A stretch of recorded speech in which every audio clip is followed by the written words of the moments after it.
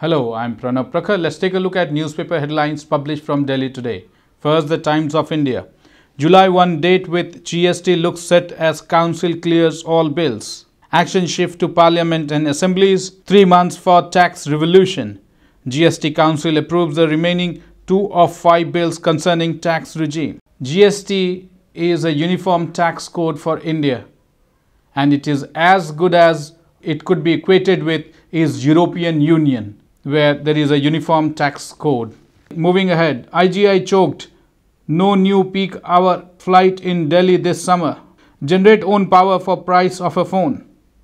Rooftop solar panels producing 1 kilowatt of power are now within the reach of common man. Uber cabbie harasses women, throw her out. 2 federal judges block Trump's new travel ban, rejecting arguments from the Trump administration that its new travel ban was different from the first one. 2 federal judges blocked the executive order, saying it was against Muslims. Moving ahead to the Hindustan Times, GST panel clears bill, FMC's July 1 rollout, legal backing, cabinet, parliament, next stops after states agree.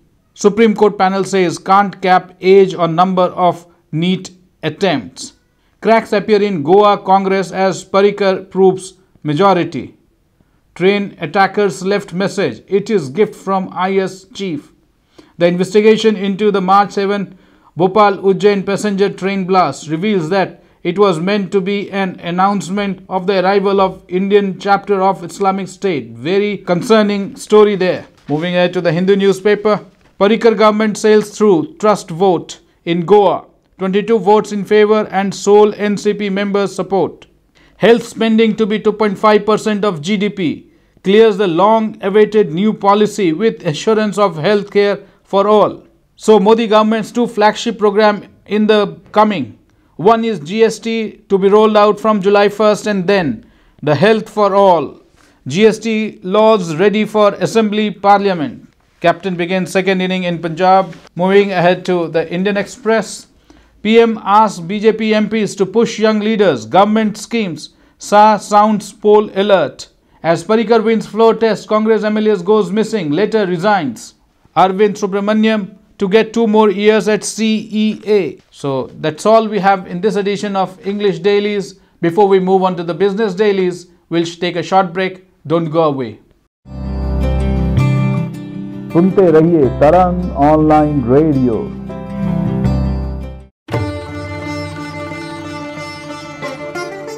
आप सुन रहे हैं तरंग devotional, आध्यात्म से जुड़े।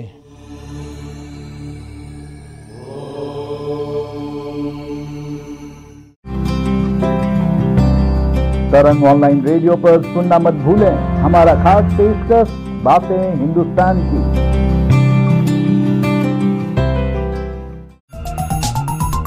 आप सुन रहे हैं तरंग online radio. Welcome back. In the business dailies today, the Mint newspaper, GST closer to reality as Council clears last 2 bills.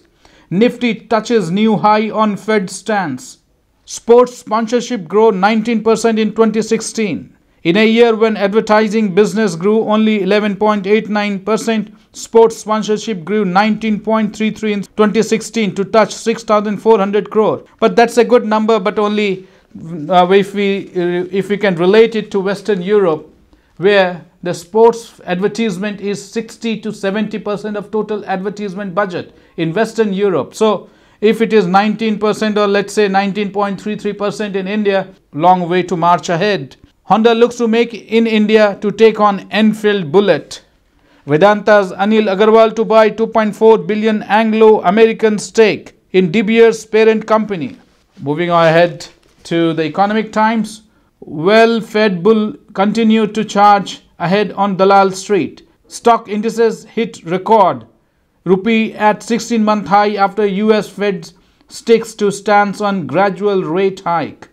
Vinod Rai slams bank in action on bad loan. BJP government at work in Lucknow even before swearing in. ION 2019, BJP starts work on poll vows like law and order, power and farm loan waiver. Agarwal Metals road to Anglo with 2.4 billion bid.